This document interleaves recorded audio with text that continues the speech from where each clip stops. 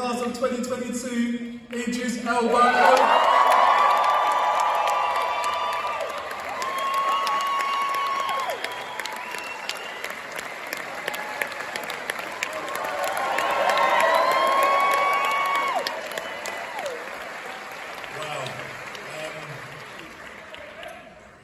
You know what, I did prepare a speech, but I just feel like now I'm just going to speak from my heart because I'm so moved and honoured to be here today. I just want to say thank the Chancellor, Vice Chancellor, Governors, faculty, staff, class of 22. I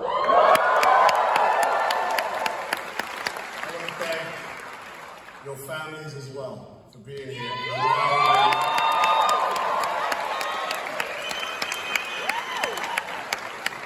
Allowing me to share this really special day with you. It's your day, but I feel like a small part of it. I was 14 years old when my drama teacher said, you know, you're not a bad actor, you should try it. And I left school at 16, and then around 2 years later I went to Barbican College of Technology. And I did a diploma for 2 years. Education, man. I'm not going to lie, it is the exact foundation that I'm standing on today. Because of my education, I got to go places that I never even dreamed. I wanted to be in the creative arts because I guess I wanted to contribute.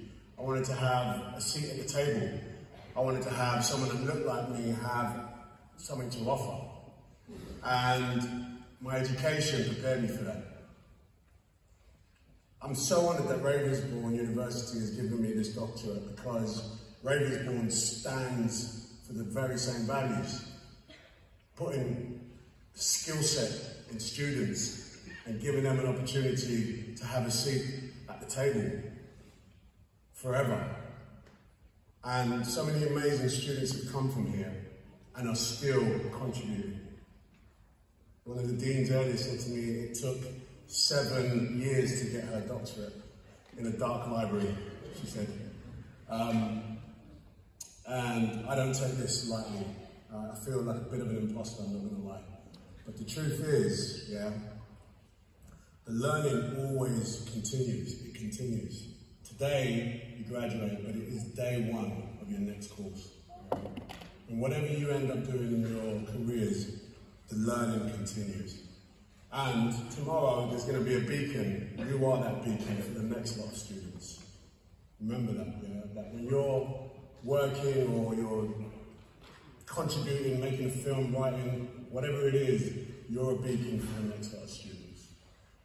So I really, really wanted to say thank you so much for letting me be here with you today. I'm super, super proud of this. I'm super proud of it because it's an honour, but also now, you lot can call me Dr. Dris.